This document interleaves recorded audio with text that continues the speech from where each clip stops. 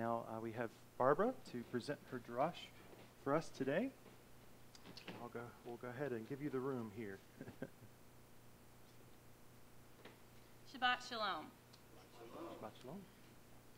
This portion chronicles the call of Avraham to leave his homeland of Ur. He takes his wife Sarai, nephew Lot, and all their possessions. In Genesis 12:7, then Adonai appeared to Avraham and said, I will give this land to your seed. Avraham then built an altar in Moreh and Bethel. This portion also includes a sojourn into Egypt, where Avraham deceived Pharaoh, then to a lightning-quick raid of the enemies of Sodom and Gomorrah when Lot is in a hostage situation. From there, it goes to the birth of Ishmael by Hagar, to a covenant being made between Adonai and Avraham. We also see the name change of Avraham to Abraham and Sarai's name to Sarah. This portion then ends with the circumcision of Abraham and his male members of his household and his male servants. There was a lot going on in this portion. It could really be a movie if you kind of think about it. The title of this portion, Lecha, means to go out, go for yourself, go out for yourself, go forth, get out. We see the command Adonai gave Abraham in the scripture below, Genesis 12:1-3.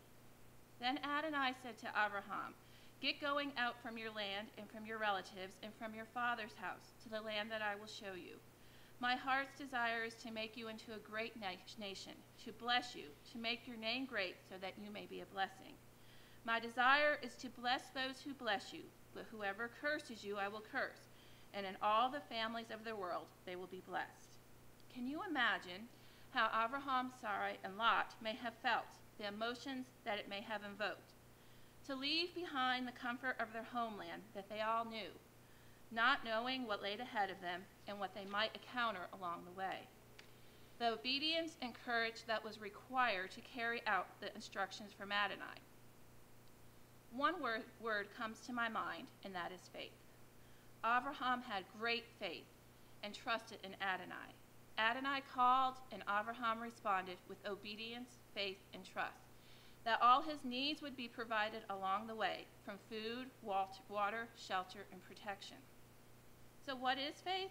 It's very complex and requires trust and confidence in someone or something that you can't see and is not tangible. Adonai is asking Avraham to take a huge step of faith. There is no plan or step-by-step instructions. There is no roadmap for him to follow. Adonai simply said, leave everything and go. Go now. Go until you hear otherwise.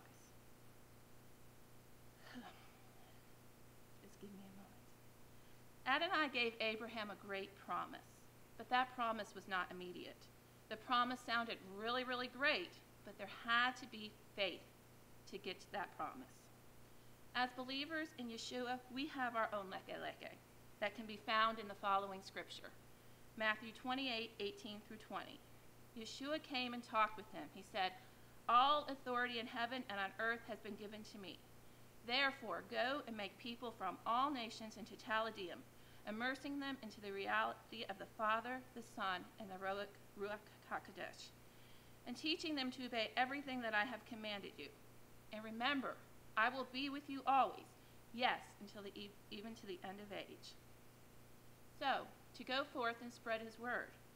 The question I often have had and battled with is, well, where do I go and what do I do? That brings me to the necessity of hearing Adonai when he calls. Abraham listened and heard the call, and Adonai wants to speak to us, and he wants us to step out for him. Yes, occasionally, actually most of the time, it's going to take us beyond our comfort level. I'm not comfortable here right now, guys. I'm shaking like a leaf. I'm not comfortable.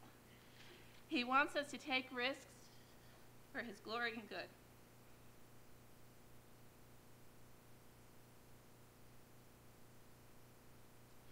He wants us to be willing.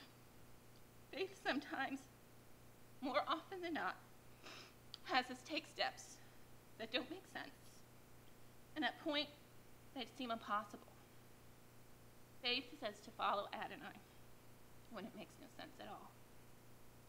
Have you ever had your own Lecha moment when you knew that Adonai was calling you to do something, or even within yourself to draw you closer to him and to know his truth?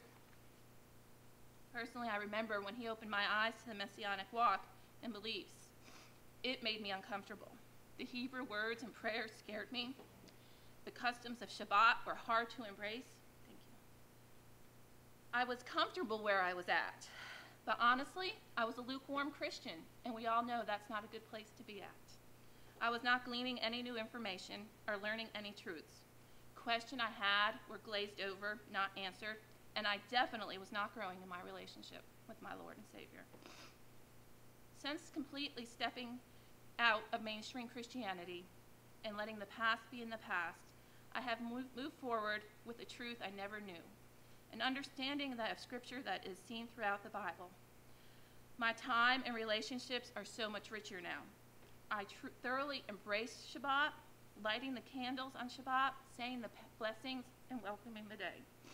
It's both beautiful and peaceful. Some mornings and throughout the day, I find myself humming a tune from our liturgy. I understand the beauty of the prayers and the words on a much personal level.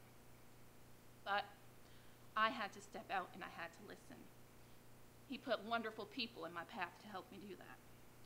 Each day I find it easier to share my walk with others, proclaiming Adonai's glory and abundant love, and explaining the hard parts of our walk that is hard to understand. But my walk has just begun, and I know that, and it won't be easy. There will be, and there has been, lost relationships and friendships. I can't see the full picture, but I will walk in faith and truth and try my best to respond to my call, my Lecha. So what is your call? What are you being asked to do? Is it something internal you need to take care of? Whatever it is, take the time to listen and respond to his call. He will lead, provide, and protect you along the way. In my case, he led me to a wonderful new family, a mishpakim, that shows so much love for me and my family, and so much patience for me to learn as I learn these new truths and traditions. Imagine if Abraham did not respond to his call. What would have happened? Fortunately, he took his steps on a journey that would result in the vast and astonishing progression of the Jewish people across human history. Shabbat Shalom.